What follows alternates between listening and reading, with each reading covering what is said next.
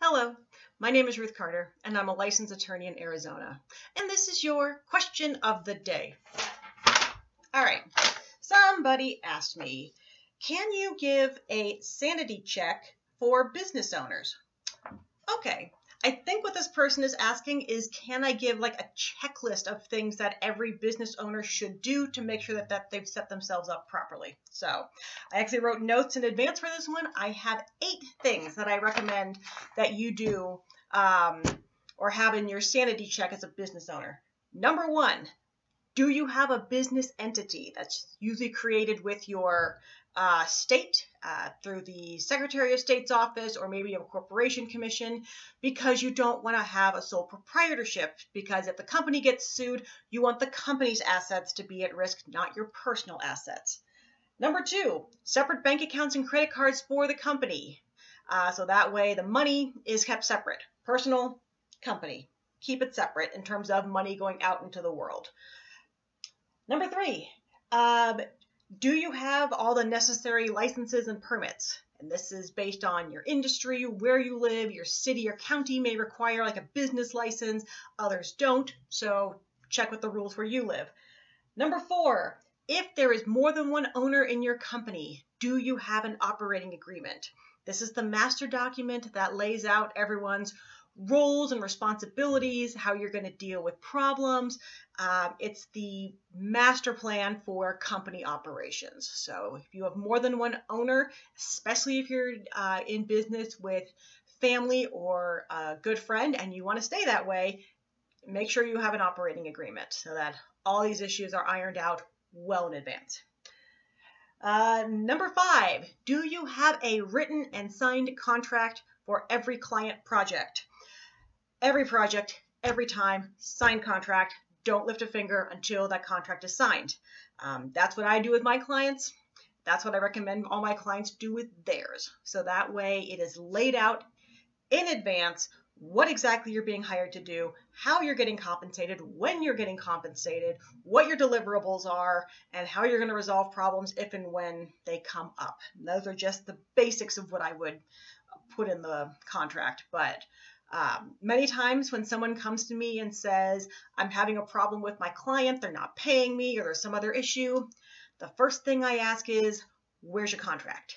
And a lot of times they say, we didn't have one. We just have a series of emails and some text messages. So, which then I have to piece together what this contract was based on communications and actions by the parties. Much easier when there's just one written contract that lays everything out from the beginning. Helps avoid a lot of problems in the future. Number 6, have you documented what all your company's intellectual property is? Just so that you are aware of what it is. Every company has IP, copyrights, trademarks. You may have trade secrets, which are things that give you a competitive advantage by staying a secret. And in some cases, you may have patents or patentable inventions. So you want to just make sure you understand what your IP is so that you are aware of what IP you have to protect, because that's part of owning IP is you also have to police your rights. Number 7, piggybacking on IP, do you have a strategy for dealing with infringement or suspected infringement when it occurs? So that might include things like sending a cease and desist letter, a DMCA takedown notice in a copyright situation, sending a bill, calling your lawyer. All these things. You want to decide in advance how you want to respond to these issues so that when they happen, you already have your master plan that says, when this happens, this is how we respond. And you've hopefully done everything in advance to just make that process happen seamlessly. And then number 8, and the last one on the list, do you meet with your accountant at least once a year?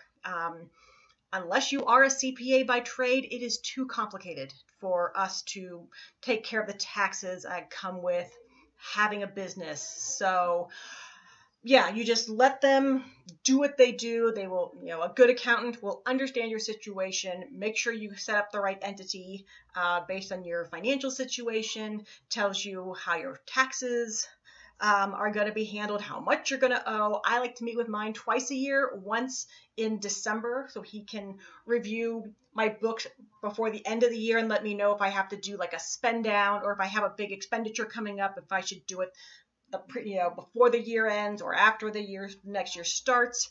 And he also gives me a heads up of what he expects my taxes to be the following year. So, and then of course you meet with your accountant during tax season. So I recommend that your accountant should be your partner in business. So that is my sanity check for entrepreneurs. I'm sorry this video has been a little bit longer than usual, but I had 8 things to cover. So, of course, watching this video does not create an attorney-client relationship with any viewer. It's merely legal information, not legal advice. If you need legal advice, go hire somebody. I think that's all I have for now. If you have a question you want me to answer in an upcoming video, leave it as a comment below or shoot me an email. And until then, I will catch up with you later. Take care.